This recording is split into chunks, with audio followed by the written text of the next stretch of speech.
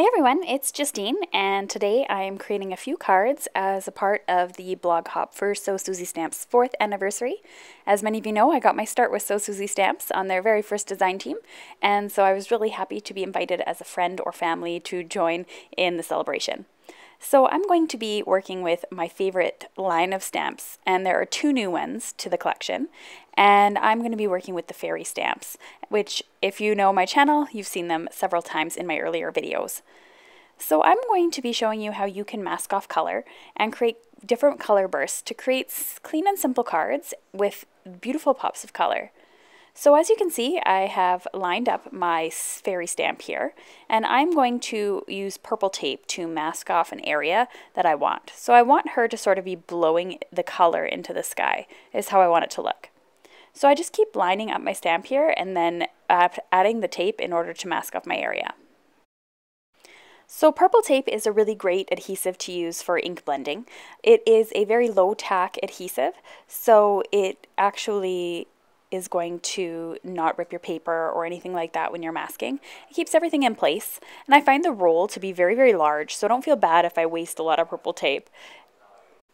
Okay, so I'm going to go ahead now and add my color to the card. So I'm going to be using 3 different colors here. These are generally my go-to colors throughout the video that I use from my Oxide ink collection. I'm going to be using Wilted Violet for this one, followed by Picked Raspberry, and then lastly I'm going to be using Squeezed Lemon. And so I'm just being careful to stay within the washi tape or the purple tape here as I'm blending along. I'm not really worried about really hard lines or anything because the Oxide is able to be buffed out. So I was able to just add it to this area by just pushing my blending tool into the cardstock to make sure that it got saturated quickly and added a nice solid layer of color. So once I peel off the masking tape, this is where the magic happens and it gets really exciting. So I'm going to go ahead now and stamp my fairy stamp. This is the Fairy Blowing Stars stamp from Sew Suzy Stamps, and it is a cling stamp, which means that when I go ahead and stamp with my mini Misty here, I'm going to need to remove the foam piece that belongs inside the Misty because I need a little bit more depth to my cardstock because the stamp is thicker than your clear stamp. So I'm going to be using VersaFine Black ONYX ink here, and you can see that I ink up and stamp probably about 3 times is what I wanted, and just to make sure that it is a nice solid black. But it is quite saturated at the moment, so just give it a second to dry before you go ahead and touch the fairy. For my second card here, you can see that I've added my washi tape so that there are 2 panels there on the side and it's going in a diagonal to diagonal look. I'm going to be using some blues for this one here. I am using Blueprint Sketch, Salty Ocean, and then lastly Peacock Feathers. Now as you can see, I'm going in a circular motion. This is in real time, so you can see the exact speed in which I do it. I am putting slight pressure onto the cardstock background. If I were to be using regular distress inks, I would be going as light as possible and building up the color. But because the oxides don't give off the harsh lines as much as the regular distress do, I am able to go ahead and just buffer out any lines that are occurring. Okay, so now that my panel is all finished here, I have my nice little ombre blend. I'm going to go ahead and peel off the masking tape, which is always my favorite part about masking off areas. And then I have my panel here. I'm going to go ahead now and I'm going to stamp my fairy. Now, this fairy here is an older one and it's one of my favorites. I've used it so many times. This one here is called the Dancing Fairy. I originally had thought that I was going to have that sparkle or that fairy dust sort of going up from the fairy, but I did change my mind in the end and ended up using that in the inside of one of the cards. But that is an excellent add-on for the fairy stamp line. Now, as you can see with the Oxide inks, if you are stamping with Oxide inks, the Oxide inks are going to show through the black ink because the ink sits on the surface as well as dips into the cardstock because it's a pigment dye blend. Now, you just have to keep stamping over and over again, and it should be okay. However, you are going to get that seeping through, which is why I really like to stamp several times using a Misty stamping tool. Now for my next card here, I'm using a different color combination. I'm starting off with Abandoned Coral, followed by the Carved Pumpkin, and then the Squeezed Lemonade. I have a very thin strip here going from top to bottom, and this is just another way that you could go ahead and add color. Now I'm going ahead now and I'm adding another fairy stamp on here. This is also a brand new one, and it is the Swinging Fairy stamp set. And by stamp set, I mean stamp, of course. I always seem to always say stamp set instead of single stamp because it's so rare that I stamp with stamps that are available just simply individually, which is another reason why I really like starting off with So Suzy stamps, because it was really great to just pick and choose stamps that you want. So how many times do you get a stamp set and you had only bought that stamp set for one or two of the images and you never touch the other ones? That's what I like about these ones, is nothing goes to waste. So now I'm just finishing up this card panel as well and moving on to my next. Now I wanted to do something a little bit more complicated for those of us that are more advanced card makers. Now I went ahead with a piece of the purple tape and I'm going in and doing sort of a fan look for this one. So I went in with the picked raspberry with just one solid color, and then I'm going to go ahead and rearrange each one of them to make these solid fan shapes. Now the key to this and to getting a good impression is when you are taping next to the colored area, you do want to leave a tiny, tiny, tiny bit of overlap in the color so you don't get any white spots in between the color. If you get white spots, you'll just have to readjust your tape and then go ahead over it with the ink. You'll see that that happens to me once in this video as well. So I'm going with the picked raspberry, and then I went ahead with the abandoned coral, then carved pumpkin, and then I'm going with squeezed lemonade.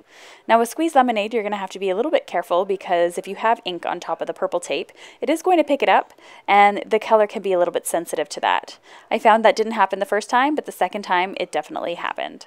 So as you can see, I'm getting this really fun look where you can really see each distinct color, but they're right next to each other. And I'm going to go ahead and repeat each of these colors until I get to the bottom of the card panel.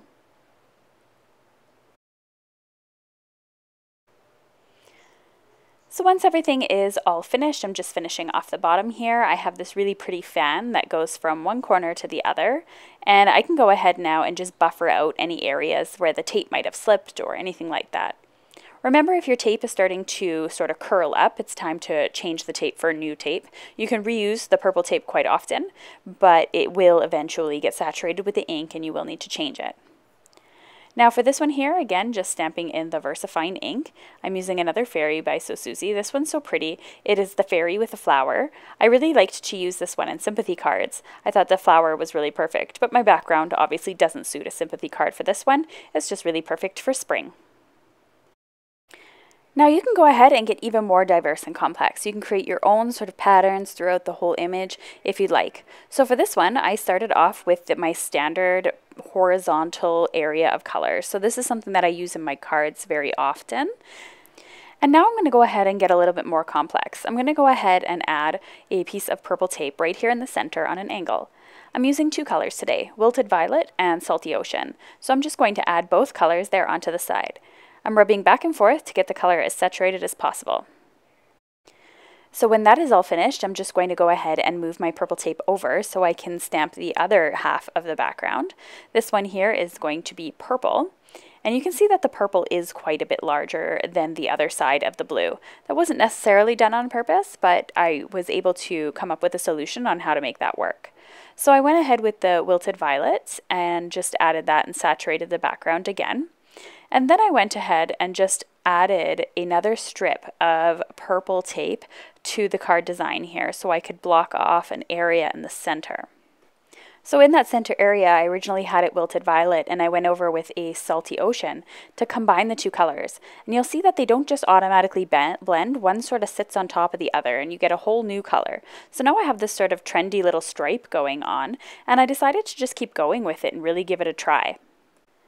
So I went and masked off a strip at the bottom of the card panel, and I decided to ink that up using the Salty Ocean, and then I did the same at the top for the purple or the Wilted Violet. So now that I have that done here, I'm ready to move on to the top strip. I'm going to be doing the purple, as I had said. And this is where I noticed that my tape was actually getting a little bit too saturated. It wasn't really sticking on the edge anymore, so I needed to use another piece of fresh tape. And this was just to preserve the image. If my tape curls up, I'm going to get color underneath, and those really sharp lines that we're creating right now are not going to exist. So I'm going ahead and rubbing in the Wilted Violet to get that stripe on top. Now I'm going to remove the tape and see how I like it. So I have the purple blue, the little area in the center that I did, and then the strip on the top and the bottom. And I really love the way that that turned out. And then I decided to just go ahead and add a little bit more washi tape. I wanted to make a zigzag from that pattern that I created earlier, so I just needed to go in and just mask off a couple of squares here. And I went in with some purple ink here over top of the blue, and then I removed my washi tape, and you can see I have the zigzag going down, and I'm going to now place the tape on the top now this time, and I'm going to place that on either edge of the stripe that I created before. And I'm going to go this time in with the blue because I wanted to have blue on purple and then purple on blue. So once that was all removed, I have this really cool design that I've created myself. And of course, the possibilities are endless. Geometric shapes are so fun to make, and you could really just come up with some great backgrounds. Okay, now I'm finished creating backgrounds here. I just need to stamp the final Moonlight Fairy. This is another one of my favorites, and definitely one of the So Suzy originals, the stamp I've had for quite a few years. And now I'm going to go ahead and show you how I finished off all of the cards and which sentiments I used and how I stamped the inside of the card. So I went ahead using my spray here, and I was going to put the water in my hand for more control, but I went actually ahead and just spritzed the background of these. I probably should have done this before I had stamped the images, but you are able to get quite a controlled spray using the Distress Spray bottle, so I didn't really bother. And since the VersaFine ink, when it's dry, is waterproof, it's not a big deal. So I just went along and just added some water to each of these so that it would react with the Distress ink. I went ahead and just did this final background. This is where you're going to see it the most since there's so much color on the background, how that water reacts and how cool it looks. Using an A2 card base, it measures 4 1/4 by 5 1/2 when it's finished. I went ahead and glued all of my panels down onto my card. Now I'm using Tombow Mono liquid adhesive to do this, and I am sticking them on my card so that I have a nice white background or a white frame around my card. And I'm going to do this to all 5 off screen. I just wanted to show you that once if you're following along and making step by step as we go. So now I'm going to go ahead and stamp the outside and insides of my cards. I'm going to go ahead and stamp this thank you stamp. It's quite a large stamp, and I thought it would look really perfect. And it really makes a nice background. And then I stamped "You're amazing" in the inside. So I went ahead and stamped that fairy dust here using some of the Distress Oxide in picked raspberry or wilted violet. Then I went ahead and stamped the "You're amazing" on top, just sort of tie in the outside and the inside. For the blue panel here, I decided to use birthday wishes, and then for the inside, it says, wishing you the happiest moments a heart can have, or a heart can know, sorry, happy birthday. And then I'm going ahead with this one here. This is one of the newer sentiments, who says there's no such thing as fairies, and those who don't believe in magic will never find it. I think those are really cute sentiments to add to a fairy card. And lastly, I did a "You got this," and then on the center, I did "The greatest revenge is to accomplish what others say you cannot do," which is another one of my favorite So Suzy sentiments. And then for the final card, I thought for this cute swing card, that this stamp here would be perfect, kind of a swinging into your dreams, and it is the very famous quote by Eleanor Roosevelt, "The future belongs to those who believe in the beauty of their dreams." You can get a final look at all the cards here, the 5 different backgrounds that I created. Don't forget to go ahead and join in on the blog hop for So Suzy stamps. There's a $25 giveaway being given away, as well as a lot of inspiration using So Suzy stamps.